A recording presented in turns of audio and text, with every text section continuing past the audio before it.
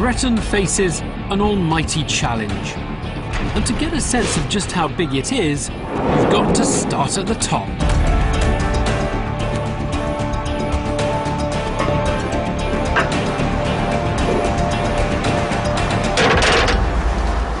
Oh, crumbs.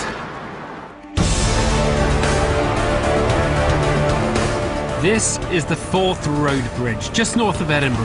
Here you want to hold on. It looks magnificent, but key parts of it are wearing out. And in the waters of the Forth below me, they're just laying the foundations for a brand new bridge. All over Britain, it's the same story. Much of the civil engineering that holds our country together is no longer up to the job. You see, Britain needs more than just a lick of paint. It needs some serious work. It won't be easy, it won't be cheap. But if we're ambitious for our future, there's no better time to get on with the job of building it than right now. So I'm out to discover why infrastructure is suddenly a hot topic. I'll show you how we've rediscovered the knack of pulling off those really big projects. And we'll see what lessons our history can teach us today.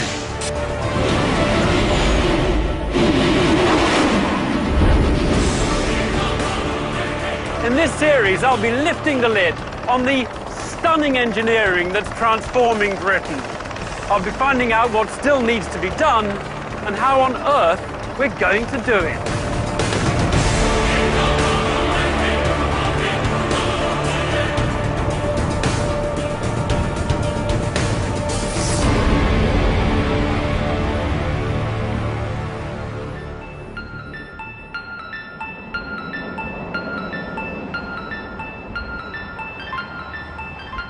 Tucked away in a narrow corner of West London, in the shadow of the A40, is a remarkable project. It busts a myth that Britain can't pull off epic engineering. This is one of the most ambitious, most complex, most expensive infrastructure projects you'll find pretty well anywhere. This is just one site of Crossrail, the new east-west railway right across London. Now, to get the measure of it, I've got an appointment with Phyllis, and I'm told she's not to be messed with. Phyllis is one of Crossrail's 8 vast tunnel boring machines which are about to worm their way under London. She's from Germany, she carries quite a lot of weight, and she costs £10 million. But for that, you get a lot of tunnelling. It's only when you see her teeth that you realise just what she's capable of. We've arrived at a bit of a moment, actually, because they've got this tunnel boring machine, weighs 1,000 tonnes, 150 metres long, just a few centimetres of clearance above it, and they've got to slowly inch it down towards the point at which it's actually going to dig. If you thought washing up liquid was just for the kitchen, think again. Phyllis and her colleague Ada are heading beneath Paddington Station, under Hyde Park, below the tightly packed streets of London's West End, and out to Farringdon to the east. It's the big tunnelling drive for what will be the new fast line across London when it opens in 2018. You can talk about Crossrail being the biggest construction programme in Europe. It's £14.8 billion. We're digging 50 kilometres of tunnels under London, and if you get on a train at Maidenhead and get off at Shenfields, then that's about 120 kilometres long. So this is as big as they get. And as I enter the tunnel to see Phyllis in operation, I'm left in no doubt what an extraordinary machine she is.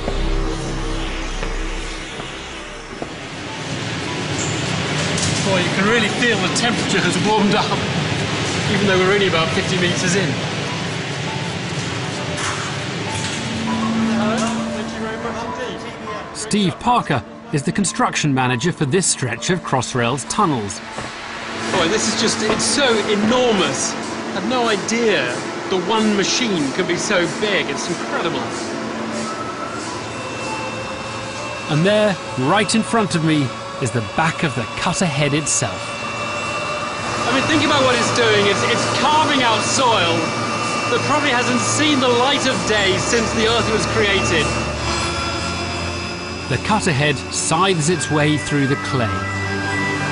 Behind it, tunnel engineers build a ring made up of 8 concrete segments slotted into place to within a millimeter's precision.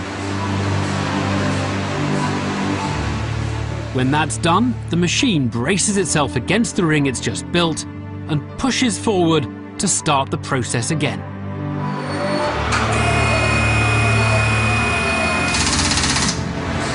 It's amazingly fast, isn't it? How fast you're moving. What, 100 meters? 100 meters a week? I'd like to think that we could double that, because we're looking at the long average. The long average would be 100 meters a week. So to get the high output, we need certain months, weeks, with a higher output than that. But what's amazing is we're seeing that here.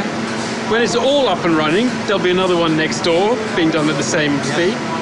And then there are going to be other ones dotted around building other pieces of Crossrail simultaneously. Yes, there's another on Crossrail. There is 8 machines in total.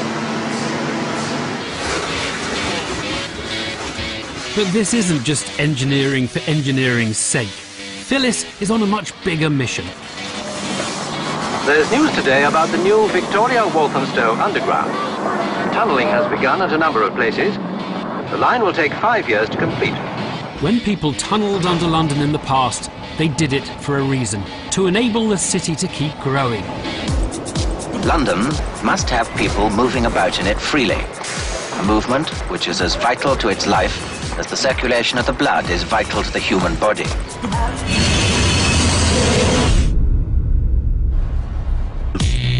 Today, the city's growing faster than ever. The population is expected to rise by nearly 2 million in the next 20 years. That is the real driving force behind Crossrail. So while London works and sleeps and parties, the new stations are taking shape.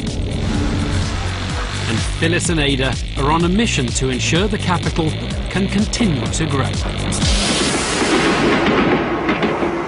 I confess, I love these big engineering projects. I've even stolen a ball of clay as a souvenir. I'll make a little ashtray out of it. We used to be world leaders at this, and we can clearly still do it when we put our minds to it. And here's my thought. Should we be doing a lot more of this kind of work? Now, I know I'm biased because I like it, but isn't there a case for investing 2 or 3 times as much in infrastructure? Simply to get Britain ready for the future.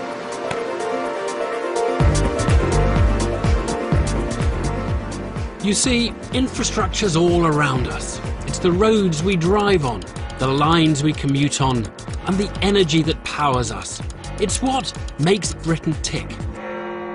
And it's the flavour of the month right now.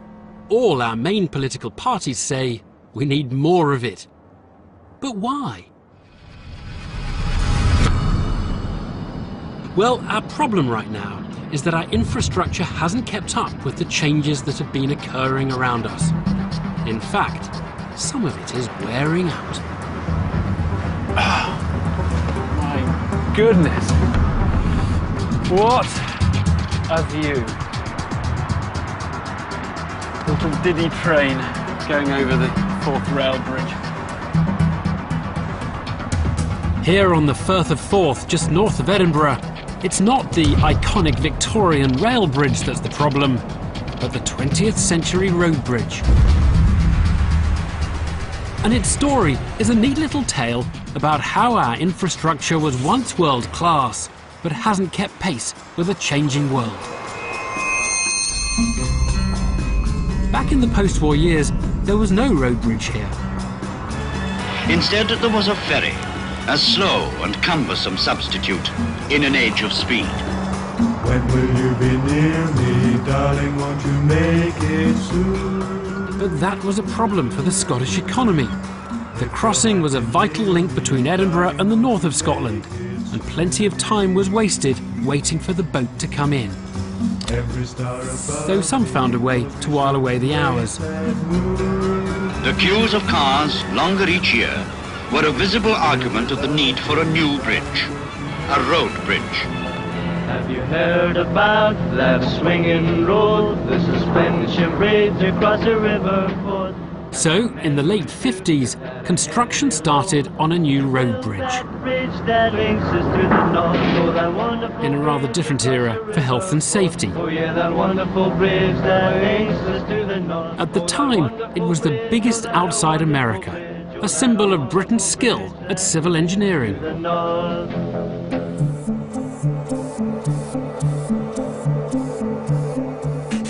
But here's the problem.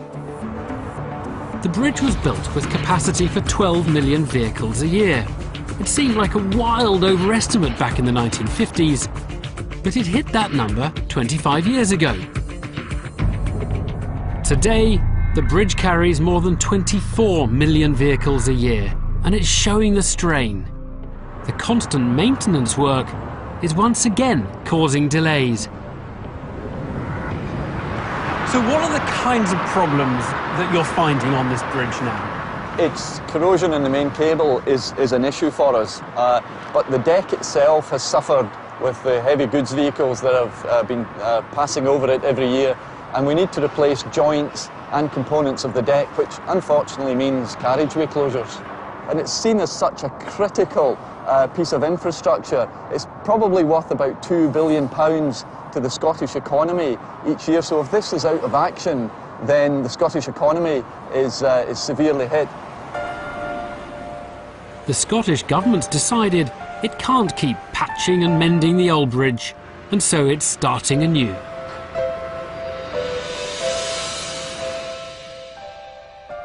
Soon there'll be 3 bridges here: 19th century, 20th century, and 21st. The great news is that British bridge building's moved on since the 1950s, and the new crossing will be a cable-stayed design, where the load is spread across multiple cables rather than the 2 on the old suspension bridge. The advantages of a cable-stayed bridge is it's stiffer. It's also easier to maintain, because each of the individual cables that make the structure can be taken out and replaced while the bridge operates. I mean, when you imagine it's 3 kilometres from bank to bank, and the structure is this ribbon of 5 metres depth from one end to the other, of continuous geometry, absolutely beautiful. In the last few months, the vast caissons have arrived, the big cylinders which they'll sink into the Forth to enable construction of the towers for the new bridge. They're the first pieces of Scotland's biggest infrastructure project for a generation. But there's another thing going for it too. Although it'll cost £1.5 billion, it's a useful fillip to the local economy at a difficult time. From the rocky canyon where the Columbia River rolls. Ever since America built vast projects like this, the Grand Coulee Dam, during the Great Depression of the 1930s, infrastructure's been seen as one of the most effective ways of creating jobs. Just about the biggest thing that man has ever done. Many believe that the historical lesson applies today, and Britain should be digging her way out of a slump. There's a big argument over that. Makes the Tower of Babel. Whether we should build things to boost the economy. In any event, these projects aren't a quick fix. It's taken 5 years to get the new Forth Bridge to where it is today, directly employing 1,200 people. Now, I wouldn't be one to argue that we should go around building bridges and tunnels simply to create jobs for construction workers. But if you know you've got to build one anyway, doing so at a time when there are unemployed construction workers and when the economy is in the doldrums, well, that makes an awful lot of sense.